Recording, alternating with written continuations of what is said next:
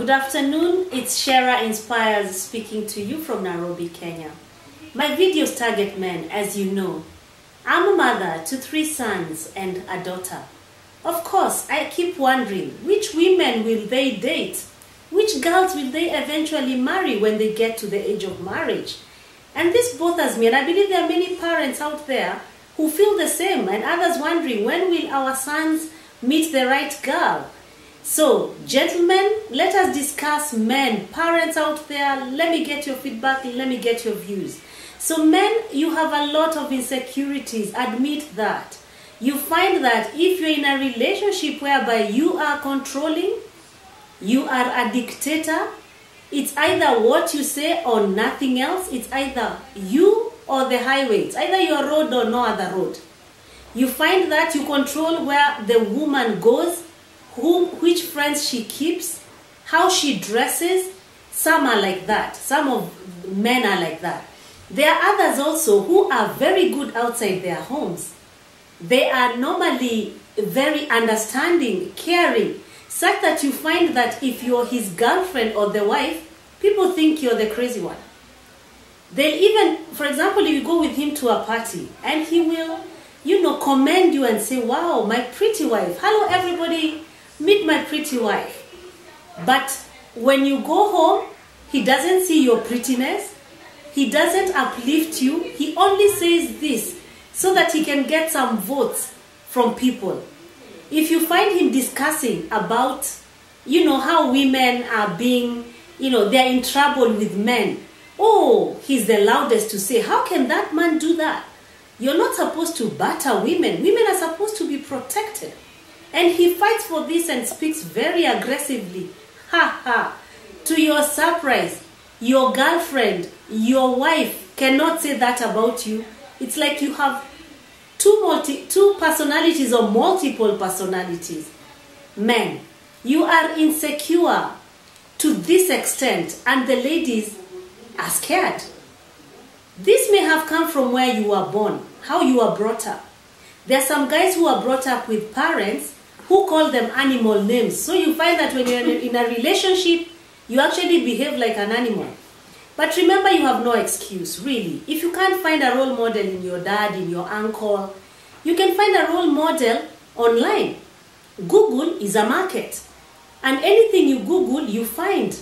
If you search for male motivational speakers and mentors, Akina Miles and Monroe, we have Benjamin Zulu, who's also local, and that is here in Kenya. We have many, and even we have Daniel Mgogo, a very great, pastor from Tanzania. You can listen to some of these people and they're inspiring. So gentlemen, please, you are suffocating women in relationships. You find that you are in a relationship whereby life is about me, the man. Everything has to be perfect for you. 1 minute in your house, you don't eat rice, you don't eat githeri, you don't eat chapati, you don't eat fried meat, you want boiled meat, you want white meat, you don't want red meat. It's so confusing. Wait until you go with your wife to a party or somebody else's house. Everything you say you don't eat in your house, she sees you really enjoying it.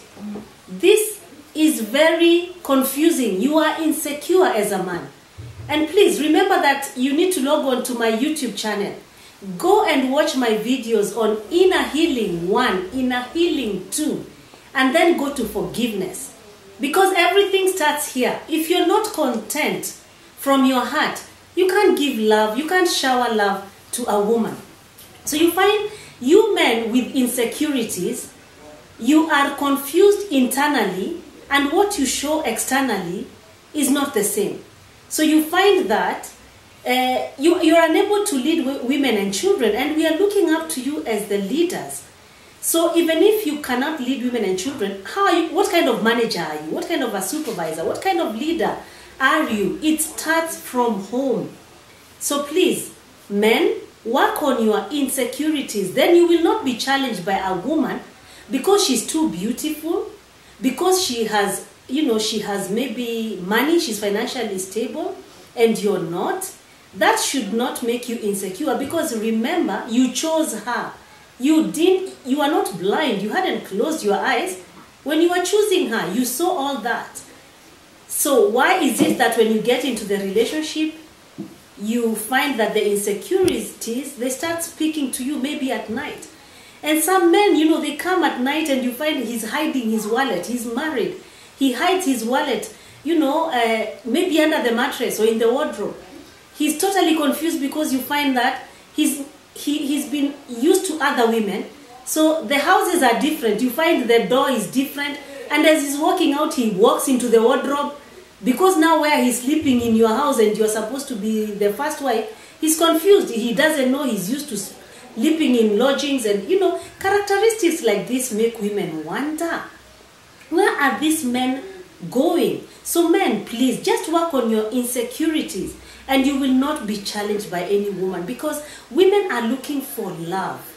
Compliment a woman. Many of you will not compliment a woman.